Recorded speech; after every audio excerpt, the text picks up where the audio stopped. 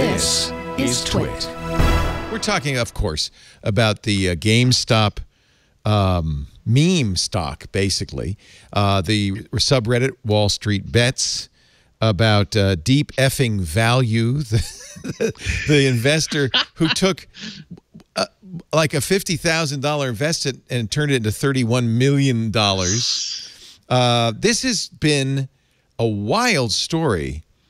And I think by now, probably people have heard enough about the details of this, but I'll just do a quick summary so you understand what we're talking about. GameStop, which is, one would think, you know, on the face of it, not the best, most valuable stock one could buy. They are those brick and mortar stores, mostly in malls, which are mostly defunct, selling physical games, which no one is buying anymore because it's all gone to digital downloads. Even our 18-year-old who really loved going to GameStop, it still does. I think he bought the physical copies so he could sell them as used and maybe get more games that way. But even he is recognizing it's downloadable for the future. So for a while, GameStop stock has been going down, down, down. There was this little thing that happened. An investor who has some street credibility bought a big stake in it, right? He bought, I think, 10 or 11% of the stock, got on the board, and has been convincing them to go digital. And so maybe you could say there's something that makes you think this stock maybe has more of a future. They've been through 5 CEOs in the last 12 months. It's not a good picture. However, last fall, an investor named Deep Effing Value on the Wall Street Bets subreddit on Reddit started pumping this stock up, saying, you know what, this is going to be good. Started to buy it. He bought, like I said, about $50,000 worth.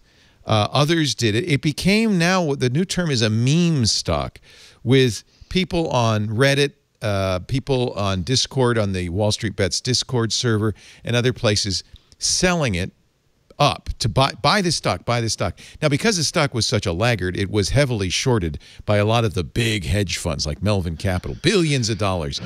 And as soon as the stock price started going up, and boy, did it go up to the hundreds of dollars from, you know, from 30 bucks, the shorts got squeezed. These were people who took a bet that the stock was going to go down, borrowed stock, sold it, expecting it to go down even more so they could buy it and repay the borrow. The problem is if the stock goes up, you're kind of caught with your shorts in a bunch, because suddenly your interest is going up as the price is going up, and suddenly at some point you have to get out of this position, and it ended up costing billions of dollars for a number of hedge funds who got very angry. Robinhood, which is yeah, understandably, Robinhood, which is a very popular app along with Webull and a few others that are designed to get what they call retail stock buyers, people like you and me, to buy stock because they don't charge a commission, was obviously a place to go to buy GameSpot stock for a lot of these people.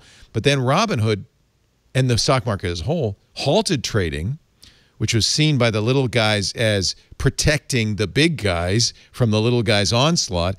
And then at some point, Robinhood said you can only buy one share at a time. There were good reasons for that, which we could go into. But I think what's interesting about all of this ferment, and there are other stocks that are also seeing some of this. AMC, the movie theater chain, also suffering, but that became a meme stock. And Nokia became a meme stock. So there's a number of these meme stocks.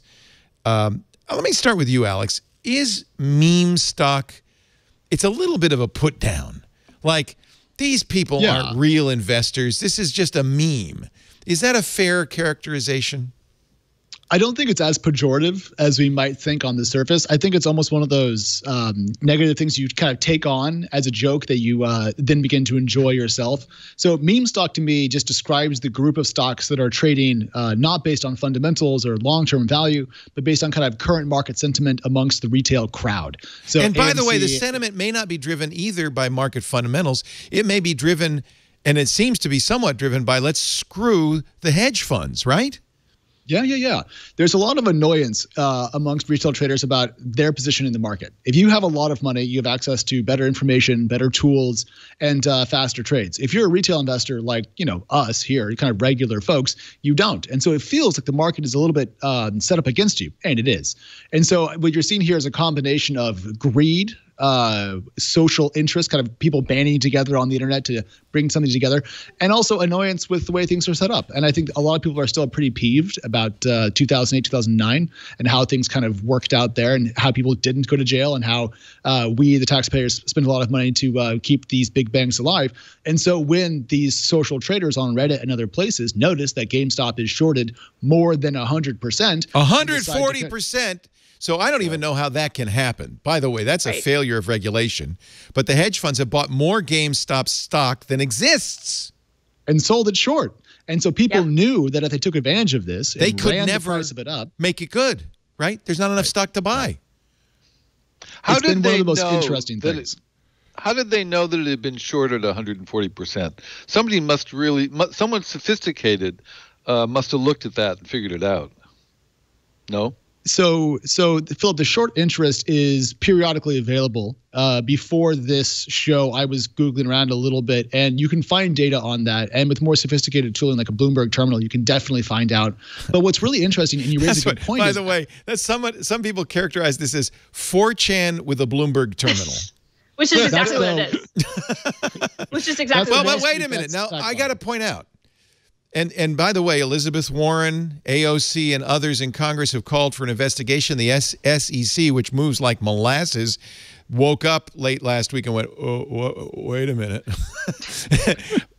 I got to point out, it is not obvious. This is the superficial description of this, but it's completely possible that it wasn't just retail traders, that maybe other hedge funds were intentionally short squeezing their competition.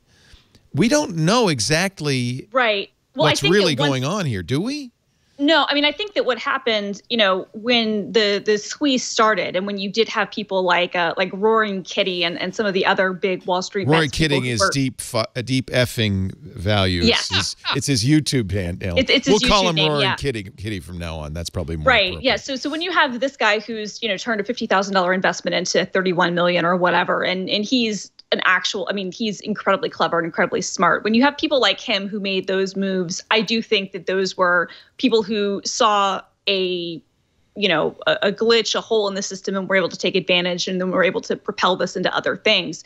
The thing is, though, is that once the stock started rising, and once everybody started kind of staring at it like slackjawed, what's happening, and it went up and up and up, obviously you're going to have like non-retail investors who are interested in it too, right? So I think that it becomes at that point, people who are doing high frequency trading and who are trading based on, having, watch lists and algorithms, and are doing all the ways that, most professionals trade now, which is not the way that retail investors trade.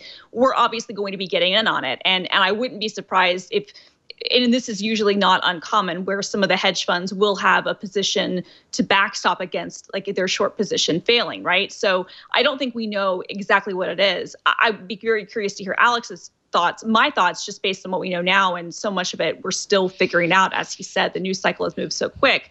But my gut tells me that while most of the interest has been led by retail investors, once things shifted past a certain point, then you did start to see traditional investors, whether they be hedge funds or just high frequency traders or whatever, starting to get in on the action too, which is only going to continue to keep this frothy. And I mean, I expected the crash to have already happened. I was very clearly wrong on that, but I think this is one of those things where we're all expecting the inevitable crash. We don't know when the bottom's going to drop, but the completely nutso thing about this is that we don't know how high this is going to go until things presumably regulate themselves, assuming they do. And maybe this is one of those weird things where it won't. I think that GameStop as a company is in such a poor position that I don't see how it can continue to, stay at these levels. But yeah, to your point, I don't think it's definitely, I think that it started and was largely led by retail investors. But if people are making money in this, like the game is rigged.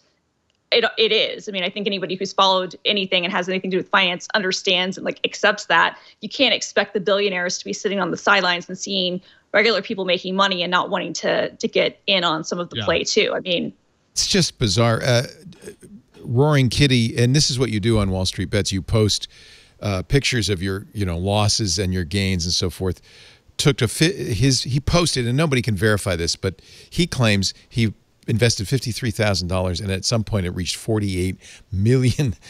Whether he sold, I don't think, because I think he's saying hold, which I think, Alex, is nuts, because isn't this bubble going to pop at some point? Here's a picture of a kid, 10-year-old Jaden Carr. His mom gave him 10 shares in GameStop in 2019 as a Kwanzaa present. That's amazing. He's happy. Amazing. I love him. Love. I genuinely love that for him. She wanted to teach him about investing, but what lesson did Jaden learn, really, about investing? That's one of the concerns I have. I see people like my own son, naive investors, who say, oh, I'm going to get me that Robinhood, and I'm going to put some money in here because this is a great opportunity. But what do you think, Alex? Is the bubble about to burst? Is it what? I guess it's not, because more and more people are coming along saying, I got to get in on this, right? Even though now you're buying GameSpot stock at like $300. I don't know what the current price is, but $325. So yeah, that's crazy. Look, Leo, if this is the year-to-date graph. It was January 5th. It was $17. It is now $325. And there was a sell-off on Thursday. I'm sure there's some market, off-market share trading going on right now. It's insane. It's insane. So are people going to, but don't you think people are going to get hurt by this, Alex, or no? Yeah, they are going to get hurt by it. I mean, we know the hedge funds got hurt. Melvin Capital had to go borrow money from Stephen Cohen. Yep. To the tune of several $1 billion. Yeah. So the billionaires bailed out the billionaires. We didn't do it, which is super important to note. No one knows how long this can stay up, because no one thought this was going to happen. And when you discuss people posting their trades on Wall Street Bets and other forums, what they're doing is sharing with a large crowd. And it's not like the old days where you had to go on CNBC to talk about your positions to get people to pay attention. Now you can kind of rally an army of individual traders who have access to things like options and more exotic investments than they didn't used to have. And so now you can really marshal a lot of buying power behind you. People are buying billboards and ads to encourage more people to buy and hold GameStop stock, which is a tongue twister. That, Deep Effing Value posted, hold.